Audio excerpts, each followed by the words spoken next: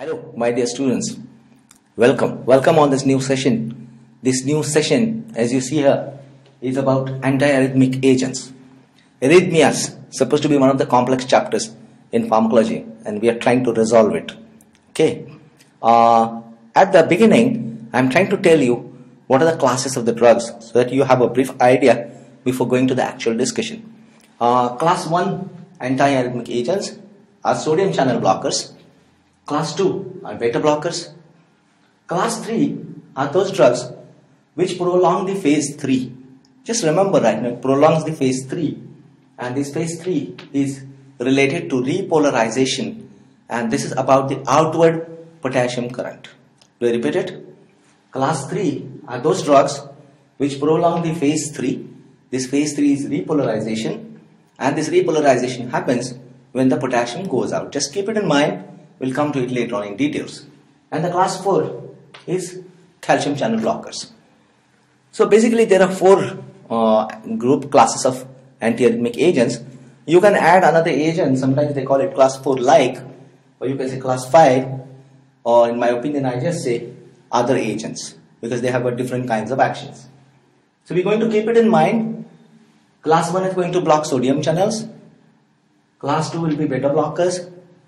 Class 3, those which prolong the phase 3 of the action potential phase, and they are going to act on repolarization. That's the phase 3 which is produced by the outward current of potassium. And class 4 will be the calcium channel blockers. Let's go to the slide and view the slide. And you've got to understand these basic things so that later on you will feel, oh, it's so easy. Here are the action potential phases. And the phases are 0, 1, 2, 3, 4. Please have a look at the slide. 0, 1, 2, 3, 4. What happens in phase 0? Come to this column. What happens in phase 0? Come to this column. The third column is showing you about the ionic flux. What is happening during phase 0 is the sodium enters. So in the next column again I am showing entry of sodium. If my arrow is going to the right side, you consider it as entry. And if it's coming in the reverse direction, you consider it as the exit. So here, phase 0 is entry of sodium. Sodium enters, and sodium entry triggers the depolarization. So this is rapid depolarization. We move on to the next phase, that's phase 1. During phase 1, see the detail, the potassium goes out. So it's exit of potassium. I have showed a reverse arrow, and when potassium goes out, that's rapid repolarization. So phase 0 is depolarization, sodium entry. Phase 1 is repolarization, that's potassium exit. Then what happens during the phase 2 is the calcium starts entering, and the calcium starts entering the cell. I have shown calcium arrow, that's entry, and this leads to a sustained depolarization and reaches the peak of the curve, so that's called as plateau. Next one, phase 3, again the potassium goes out. This one, potassium goes out. So because potassium goes out, again it's repolarization. When I was describing to you the preliminary discussion, the classes of the drugs, I was here, class 3, they prolong phase 3. So this is this phase 3. Potassium going out, repolarization. This is affected by the class 3 agents. Easy to remember. Fix it in your mind. Class 3, phase 3. So you won't have any doubt. We move on to the next one, and that is phase 4. During the phase 4, again there is slow entry of sodium and potassium. So I have shown here like this. Sodium and calcium. I said potassium, sorry. Sodium and calcium. Sodium and calcium both enter, so that's entry. That's slow depolarization, and this corresponds to the diastole. So 0 sodium entry, 1 potassium exit. Phase 2 calcium entry, phase 3 potassium exit, and phase 4 finally again the entry of sodium and calcium. I showed it to you on this table because you should have a background of what curve you are going to look at. Let's move on to the next slide. And next slide is showing you the actual curve, showing the action potential phases. It's normal. So now on the background of what we learned through the table, let's try to understand. Follow the cursor, please. Look at this. There is entry of sodium, that's phase 0. That's why you get this depolarization. That's why you see this upstroke. Next we move on to the next phase.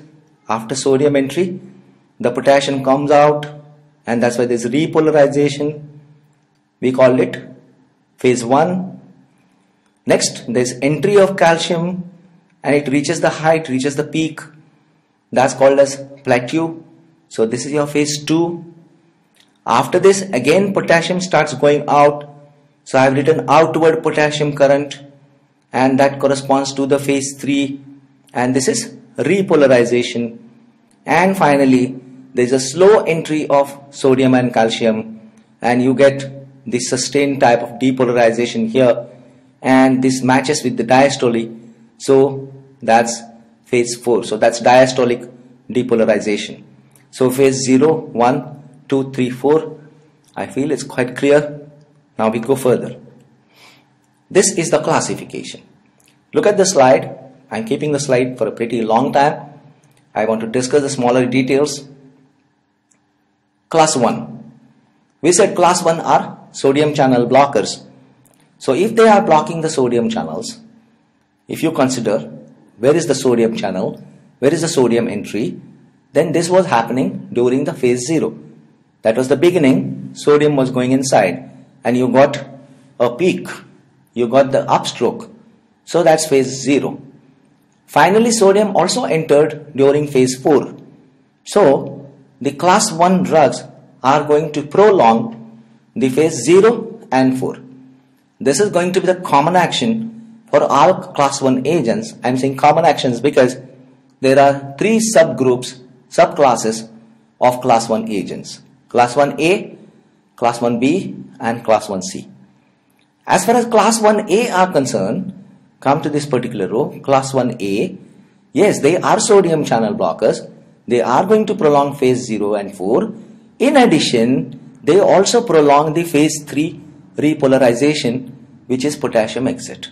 I hope you are getting now. Class 1A is acting on the sodium channels, prolonging phase 0 and 4, and it has got an additional action on the phase 3 repolarization, that's the potassium exit. And the class 1A agents are quinidine, procainamide, and disopyramide. Let's go to the class B, class 1B. Class 1B does have the sodium channel blocking effect, the usual effect, prolonging phase 0 and 4. In addition to that, they also have an effect on the phase 3 repolarization, that's potassium exit, but the effect is exactly opposite, and they shorten the phase 3 repolarization. Class 1A was prolonging the phase 3 repolarization. Class 1B shortens the phase 3 repolarization, that's the potassium exit. So class 1B is lidocaine, mexilatin, tokenide, and phenytoin. Now we move to class 1C. Class 1C again is a sodium channel blocker, is going to prolong the phase 0 and 4 as it is. And what about phase 3? No effect on phase 3.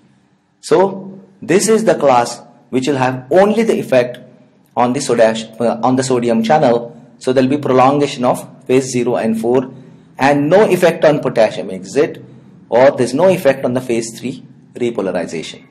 So class 1C drugs are flecainide, propafenone, and morizicin.